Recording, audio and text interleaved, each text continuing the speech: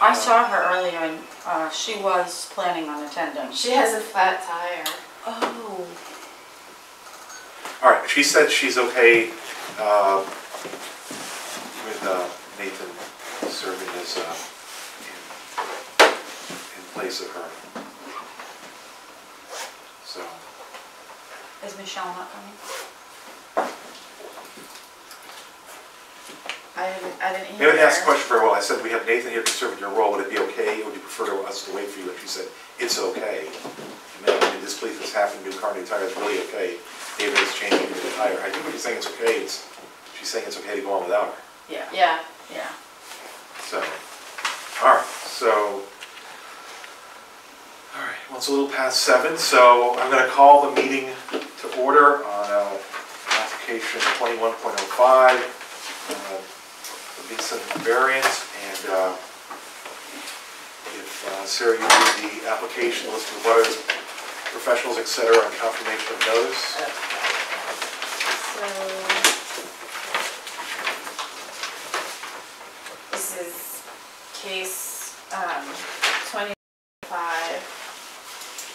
Joan Bisson, 89 General Sullivan Way, seeking a variance to section 7, land space requirements, table 7, land space requirements on tax map 3, lot 22-1, in order to construct an attached garage to an existing dwelling.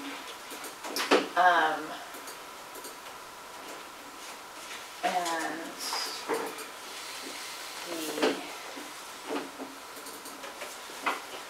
the abutter list is as follows.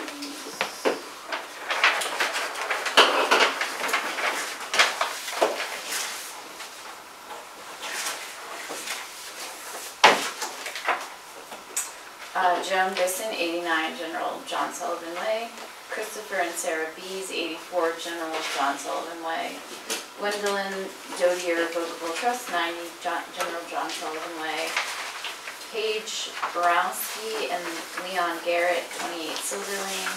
Norman and Nancy Clavette, 93 General John Sullivan Way. Edward and David Charpentier, 83 General John Sullivan Way. Kevin McNamee, McNamee Survey Associates, P.O. Box 681, Dover, New Hampshire, 03821. Francis Bruton, Ruby, 601 Central Ave, Dover, New Hampshire, 03820. Notice was posted around town and also in Fostersdale Democrat on June 17th, 2020. Okay, great. All right, so Attorney Lanzetta, why don't you make your presentation, please? Great, thank you. My name is Josh Lanzetta. I'm an attorney at Bruton Ruby, director. Their address is 601 Central Avenue, Dover. I'm here this evening representing Joan Bisson, related to the construction of an attached garage to an existing dwelling at 89 General John Sullivan Way. I'm sorry that you're stuck with me tonight. Bex was going to be here.